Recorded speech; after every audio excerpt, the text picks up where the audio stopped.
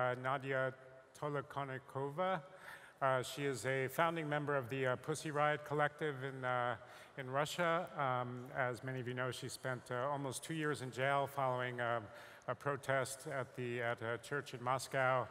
She's been a very prominent member of the Russian kind of activism and civil society movement, and she's been doing many quite interesting things since her release from prison. So we're very interested to hear from Nadya. Welcome.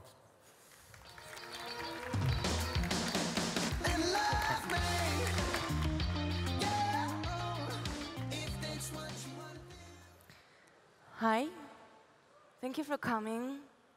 I would love to start from small part from my book, which I wrote about my prison time. And yeah, we need to.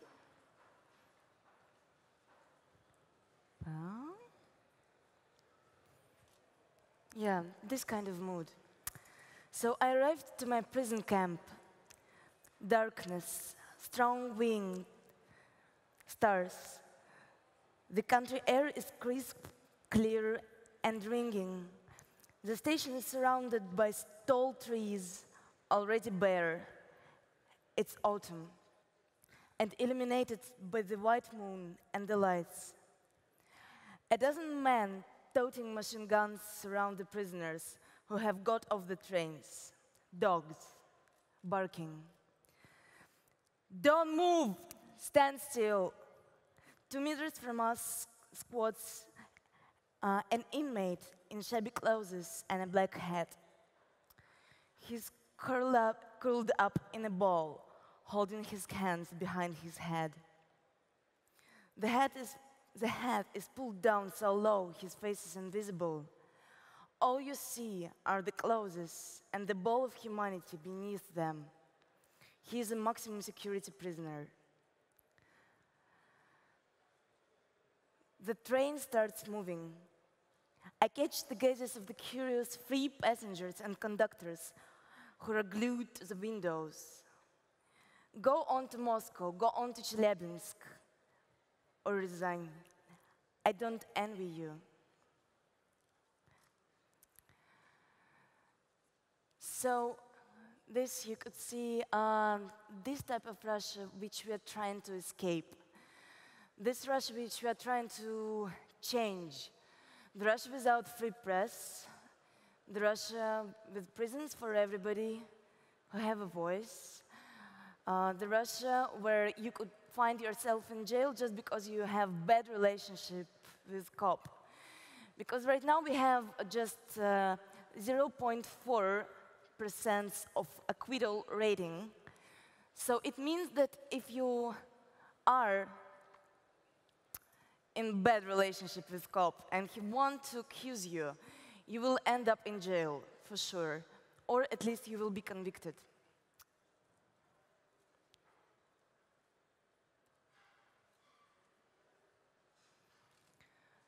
This is a regular prison in Russia, and since I've been released from my prison, I started an NGO, which is called Zona Prava, which means zone of justice. And I really want prisons not look like that, because it is a shame. I knew that, for example, in Estonia, prison used to look like that. But recently, I visited Estonian prisons as a part of my human rights experience. And I visited several prisons in Estonia. They mostly don't look like that anymore. It has to be changed, and it could be changed. So countries, like your country, they give me hope that something could be changed, that we could get rid of our Soviet heritage. Our prison guards didn't change their mentality since Stalin times. They still treat prisoner as animal. And actually, I love animals, and I think that they don't deserve this kind of treatment as our prison guards treat Russian prisoners. This is a factory where people have to work 16 hours per day without day offs, and they have a right to go to shower and to wash their hairs just once per week. And if you will do it in the middle of this time, you will have a record that you commit a misdemeanor in prison. And you will not able to get your parole just because you washed your underpants or you washed your hair. That's me on hunger strike in prison. I started my hunger strike because I wanted to end these horrible conditions in my prison.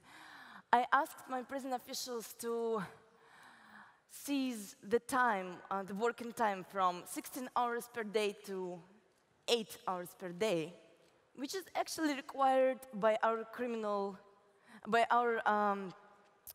law in Russian Federation. So everybody should work not more than 8 hours per day, but not prisoners, because we are not humans.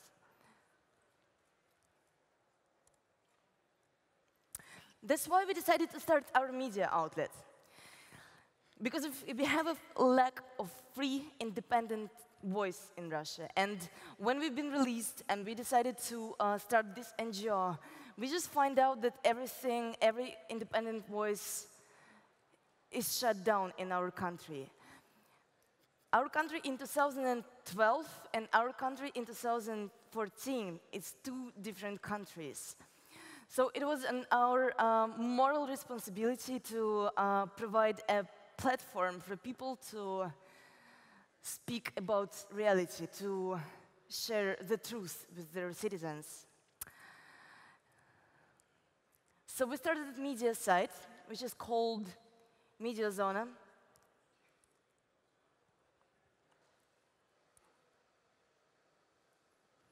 Cops weren't super happy about this site, as you could see.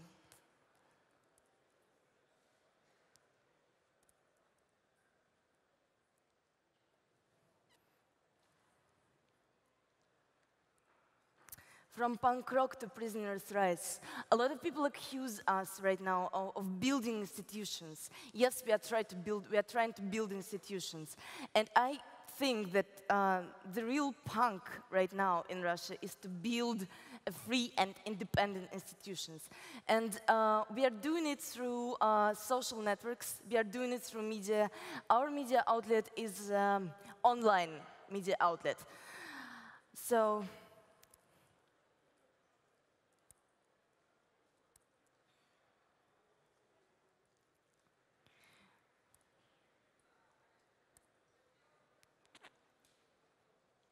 We hired all reporters who've been fired because they wanted to stand up to their political views, and we hired them since last 2 years.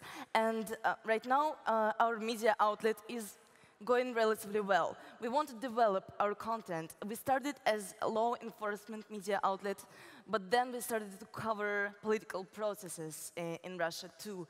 We cover cases of censorship. And we work as two teams. We have one team, a non-profit organization, 20 lawyers who work all around Russia and help prisoners, victims of police departments, victims of tortures in police departments, and people, artists who face censorship in Russia.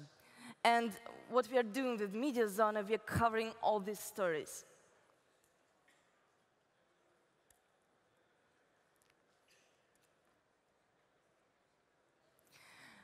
Sergei Smirnov is the editor-in-chief of our media outlet.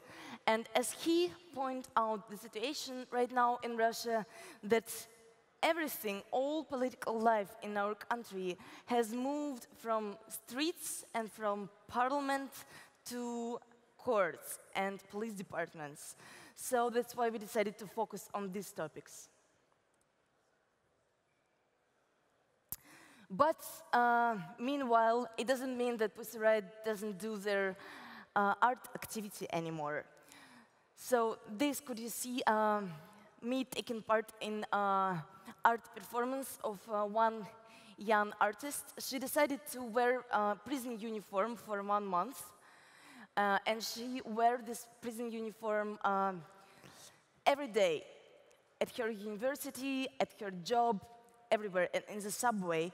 And when I appeared in my police uniform on the streets of Moscow, I've been arrested immediately.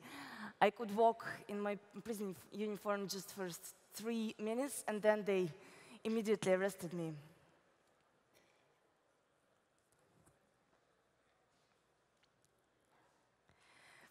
This is a great quote from the editor-in-chief of our media outlet.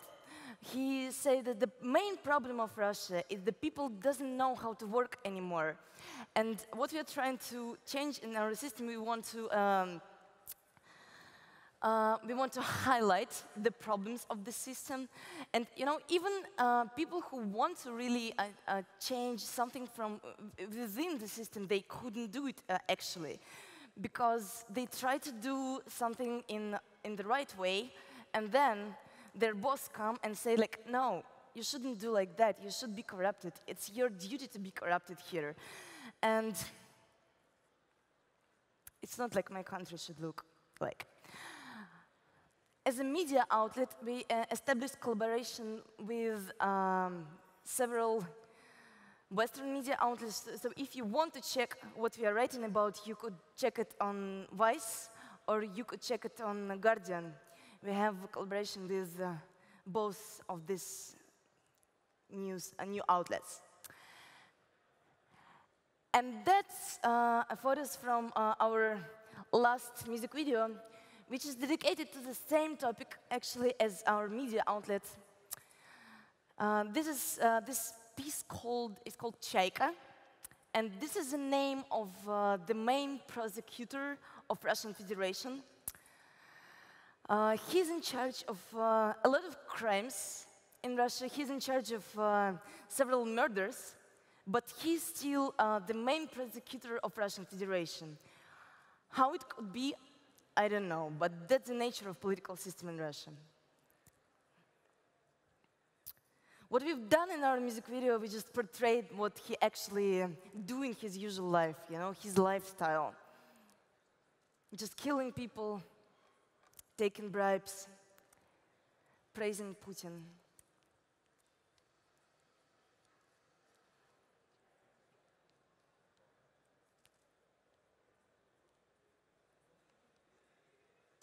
Я повстречала его весною. Позитив на душе и кураж.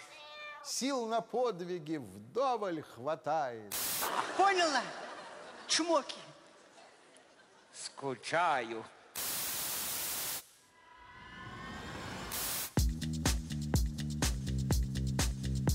Свободу Петру Павленскому.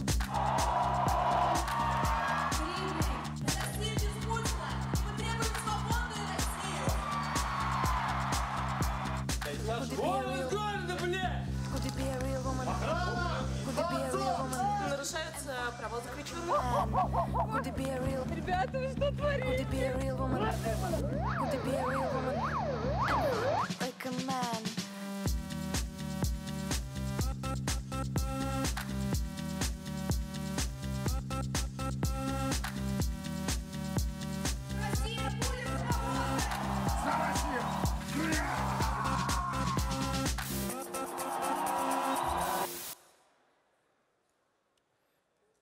Okay, that's one part of my story. And the second part of my story is art, it's still art. So I would like to show you some part of our new music video. Будь смиренным, будь кротким, не заботься о тленном. Власти данной Богом, сынок, будь навеки верным. Я люблю Россию, я патриот. Живи просто святому подобно. Не ешь скоромное, потребляй скромно, и станешь на ноги скоро. Зампрокурора, прокурор, коммунистическая партия, дружба с олигархами. Я патриот, сам из Хабаровского края. И дела решать не в какой-то там вашей Европе выбираю, а на родине, в России матушке предпочитаю. Будь Будь смиренным, будь кротким, не заботься о тленном. Власти данной Богом, сынок, будь навеки верным. Я люблю Россию, я патриот. Отдыхать, конечно, приятнее в Греции или Ницце. Не поеду на Форос, говорят, там перебой с электричеством. Но если кто меня спросит, иметь бизнес тут или за границей, то тут я сторонник российских традиций. Кого надо допросим, порешаем, кирпич вовремя уроним, рыбам скормим. Кто не нужен, того похороним. So actually, if you want to look at that, you could check it on YouTube. I don't need to play the whole thing for you. So, I mean, let's have a conversation, and we could proceed with everything in a conversation. I hope I wasn't too boring for you.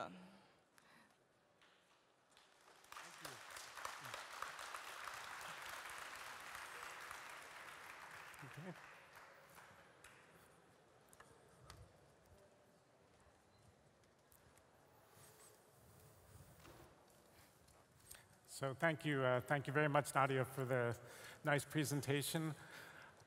So to start out, I'm interested to know a little more about Media Zona and your plans for developing it. You said it started as focused on law enforcement and legal rights in prisons. Do you plan to kind of extend the content to a sort of a broader type of subject matter? To be a real general interest news outlet? Is that part of your plan? I think in some way we are part of general interest because, like, as I noticed before, it's the main political thing. The main political things in Russia is happening right now in courts and police departments. But yes, obviously we want to cover more fields. Like, I'm personally super interested in exploring more question of culture, of art, because I could see that a lot of people really would like to understand more about contemporary art, for example, in Russia, but they just don't have places when they could check it. And when I've been in prison, I spoke a lot with people about contemporary art, and they've been quite angry at me at first, like, how could you be so provocative? But then I gave them some examples, and literally in a few hours, they changed their mind, because I just explained them that the same form of art as a picture on the wall. It's just new form, it's a new shape, it's a new language, and you can easily explain that. And I want to do that. So you want to bring some of your artistic sensibility and interest to the actual journalism that you're doing with Media Zona.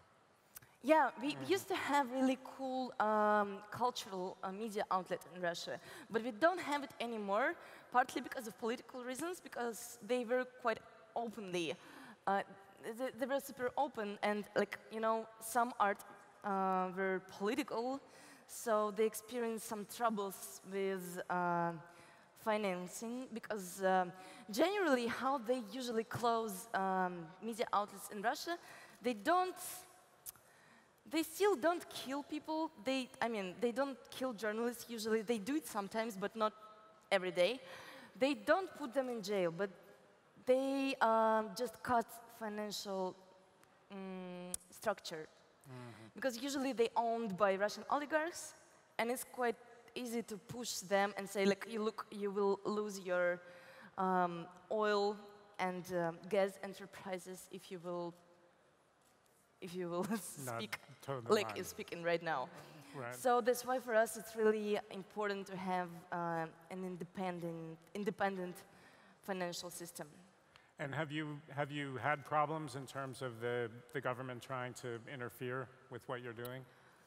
We had some warnings from government. So right now we're working officially, so we have a license. But if you have a critical amount of these warnings, which is just only 3 of them, they could take off your license. And right now we have 2 of these warnings, so they could possibly take this license back from us, but it will not be a big problem for us, because we have the super special team. They are fighters, and they used to work in a lot of different media outlets in Russia. So, like they know what they're fighting for, so they could easily work without this license. I mean, at least we are punks, so Well, you'll figure out a way. it's not a big problem. So do you think, I mean, obviously the media outlet is one way in which you can use kind of technology and the internet to try to get your message out, to communicate, to draw people into your activism. Are there other ways in which technology and the internet can advance the kinds of things you're trying to do? I don't think that I will say something super special about that, because I don't think really that you have to rely only on technologies. I mean, I'm speaking about that as a person who all my life doing all my activism through internet, but I'm not that type of activist who think that you could change everything by clicking on Facebook likes. It is another problem, and you have to be proactive. You have to start your own platforms, not just using existing ones. So do you think platforms like, say, VKontakte Day or other social media platforms that people use sometimes for political organizing and things like that, at the same time they can be used to kind of track you and keep track of what you're doing? I mean, do you think these things are helpful to you, to have these kinds of social networks? Of course, it's helpful if you try to use it in a smart way, but as we saw in during process in Hong Kong, for example, government super easily could shut down these networks. So you have to have some protection. So you have to have alternative structures, how you could organize your activity without social networks to what you're, I mean, you could not rely just on Facebook or Twitter. I mean, take a look at Turkey and Egypt. All this experience give us impressions that you have to find some alternative ways. And they did it in Egypt, actually. Right. So, the same thing in Ukraine. Like, yeah, Facebook helped a lot to create this Maidan, this revolution in the center of Kiev. But later, they started to explore some other ways of self-organizing on this square, and so it became more important to communicate from person to person than to communicate through Facebook. Kind of performance, physical meetings, those things, yeah. Are there things you think the technology industry can or should be doing that it's not doing now to support civil society activists in places like Russia? You know, I would say that I'm really happy that they're trying to do that at least. So I visited the Google office several times. I couldn't say that they've been super helpful, but at least they're trying to be helpful. I mean, it's a positive sign for me right now, so that capitalism tried to show their human face, and I'm not approaching that attempt with with cynicism. I think that's a positive thing, and like in future we could see a lot of corporations who will take some moral responsibilities on their shoulders, and like my good friend Perry Chen, who is a co-owner of Kickstarter, they just switched to another type of entity, from for-profit entity to public benefit corporation. And it means that they wrote in their own kind of constitution of their company, of Kickstarter, that it will be not a for-profit corporation, first of all. Yes, they would gain some money through their corporation, but it wouldn't be the first goal. And I'm looking forward more to the world where more and more corporations will take this kind of responsibility. So, you know, on that point, it's interesting because I think, you know, Pussy Riot as a movement obviously is against repression in Russia, but it's also a little bit, it seemed to me anyway, a little bit, you know, anti-capitalist, you know, very much a kind of a left-wing sort of approach to politics. And so I wonder how does that sort of square with the idea of kind of building institutions? In other words, do you believe that the kind of Western model is a viable model? Or is there some other kind of model that you're thinking about? First of all, I would say that Western model was heavily influenced by socialist ideas, and I mean, Karl Marx is not a Russian guy, as you probably know. So it's like it's part of Western culture to like all these ideas of socialism. And right now, you could see Thomas Piketty, who just wrote this 21st century capital. On how we could improve our economies, how we could improve our government to get rid of this enormous gap between 1% and 99% of population in terms of money issues. And we could see Bernie Sanders. Yes, probably he will not be a candidate. We could say it right now, but I believe that his campaign is enormously special, because I was looking since the Occupy Wall Street movement in the United States, I was looking for somebody from mainstream politics who could express these ideas broader. Because the problem of Occupy Wall Street was that they couldn't speak with the broader audience, and so that's why I don't use actually this word capitalism and anti-capitalism so much in my own language, because I don't want to people to be afraid of me just because I consider myself as a social democrat. So that's why rhetoric of Bernie Sanders is much more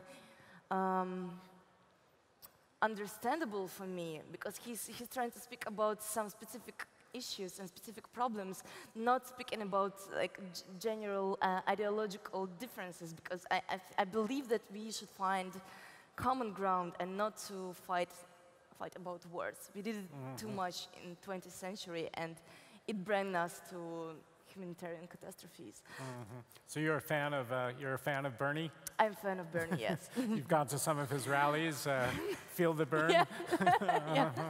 And what about Trump? Any thoughts on Mr. Trump? Oh, fuck it. I couldn't stand with Trump, so yeah, I have Trump and I have Trump on my ass today. It says, "Make America Great Again." Nice. Yeah, I mean, seriously, I think it's super scary, and especially having in mind that he is a buddy of Putin. I mean, they are together. It sounds so scary. I mean, they could destroy the whole world, because like they're both trying to work with the worst feelings of human being. They try to make people more jealous. They try to play on fears of human beings, and you know, that's kind of thing what Hitler used to do. So I'm not saying that they are the same as him, but their political mythology is super close to his mythology, so that's why it's scary. Right. So just to go back to another topic, you know, obviously from your remarks, your time in prison was very traumatic and I guess formative in some way. I mean, what kind of lesson do you take from that experience? First of all, not to fight about words, as I mentioned before. So I used to be more person from subculture, but right now I don't try not to constrain myself in some specific subculture. I try to understand people, and prison could teach you how to do that, because just imagine you have to spend like 1 year or 2 years in one cell, in one small room, with terrible conditions, with 4 persons, and some of them don't like Putin, some of them like Putin, some of them don't like immigrants, and some of them don't treat themselves as feminists, and they really believe that men should rule the world. And I mean, you have to deal with all of these interests in one room for several years. And that is real politics for me. That is a place when you could understand how to not try to push these people, not to force these people to take your position, but to share your experience in a way so they will do it by themselves. And actually, it happened with me. So, like, I was able to persuade people to take my position, but not by actively, praising my position, but just by sharing my experience. Well, are there people that you were in prison with that you're in touch with outside of prison? Yes, I met even one prison guard from my last prison in Siberia, and she was really helpful, and she was super warm to me, partly because she was a part of the audience of independent TV channel, which is called TV Rain, and it used to be quite widespread in Russia. But then our government stopped TV Rain, and yeah. So he was on my political side, but obviously he didn't show it openly.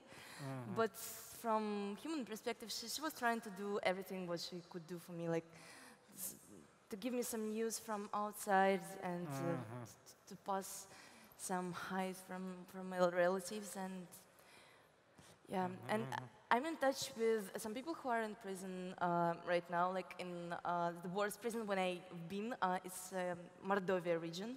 It used to be a region for political prisoners. But right now we don't have political prisons technically, but they still have the special skills. All prison guards in this region, they know how to kill your will to speak something. And they applied it a lot on me. So yes, I'm in touch with some women from this prison, and they were the reason why I decided to start this nonprofit. Because they were like, yes, I will be on freedom, but they have to be in jail still. And they really helped me a lot. And prison was in a strange way, was the place when I started to believe in humanity and in compassion more than I used to believe when I didn't taste the prison. Oh, that's interesting. So the nonprofit for prison reform and justice, have you gotten much support for that? I mean, financial support?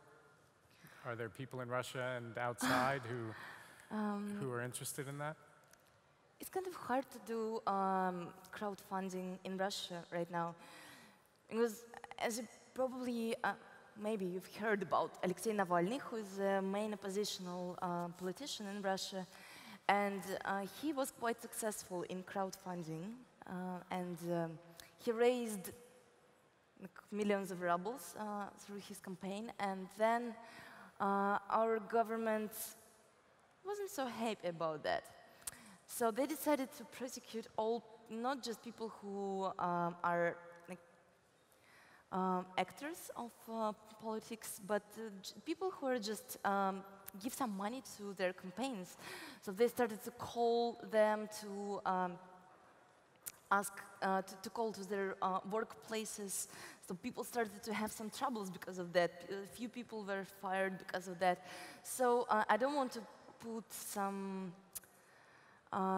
danger on people who are giving me money. So that's why I don't collect money in Russia from like my fellow citizens. And wealthy people have their own problems with giving money to our initiatives because we're kind of enemies of the state. So mostly the way how I'm collecting money right now, I raise it through my own fees. Like, for example, I'm taking part in Glastonbury, and I'm giving a speech, or like I'm taking part in concert. So yeah, that's how it works. And I made several fundraisers, and I know some People like Roland Emmerich, he's a Hollywood director. Who is that? Roland Emmerich. Emmerich? He's director, yeah. He's doing Hollywood movies. But for some reason, he felt connection with our cause, and he just donated $100,000, Interesting. So which was quite helpful. I'll bet, yeah. Do you run into any kind of, say, resistance or resentment from your comrades in the more underground movement now that you're, moving in a slightly different direction? You spend a lot of time in the West. You've come to events like this. Does that create some tension? I would say that a lot of people from underground movement in Russia, they are living in the West now. Or if they don't live in the West, they want to live in the West.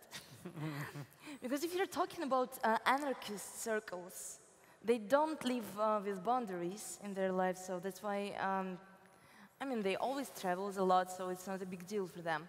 But, sometimes I have hard times with people, with leftist and anarchist circles on the West, because we have kind of different perception of what does it mean to be a left wing today. And I understand that, like, for this country, for Western countries, it's like super different, because you already have all institutions, and yes, of course, you can go to museum and like make a shit in museum if you already have a museum. But I'm living right now in the situation when I don't have a museum, and in order to be a contemporary artist, to be a rule breaker, to have a possibility to go to museum and to make a shit in this museum, I have to build this museum, first of all. And that's what I'm doing right now.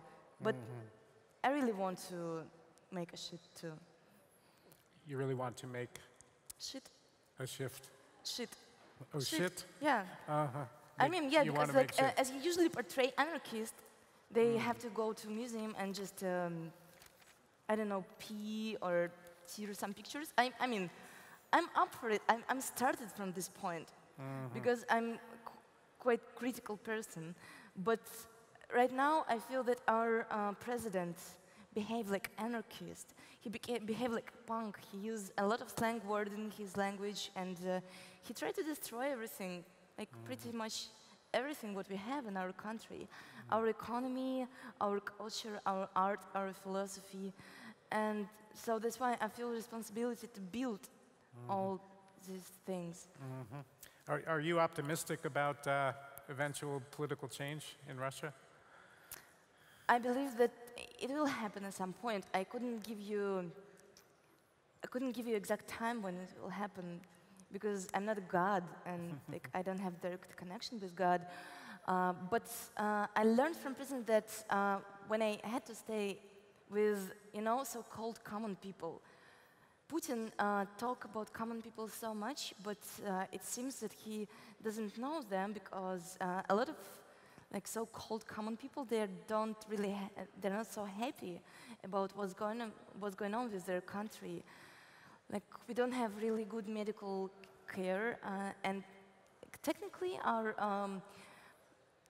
health care system is free, but because of amount of corruption in our system in general, in order to have good medical treatment, you have to pay a lot of money. You have to pay a bribe.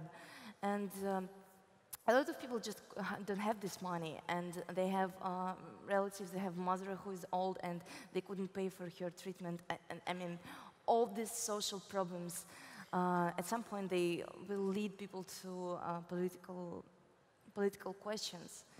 Some of them are asking these political questions. Some of them are not asking. They still believe that Putin is a good side. They believe that Putin is a good, but some, like, it's a local problem. So you think the support for him is kind of thinner than it seems? Is that what you're saying? Yeah. I mean, obviously, a lot of people, they're watching Russian TV channels.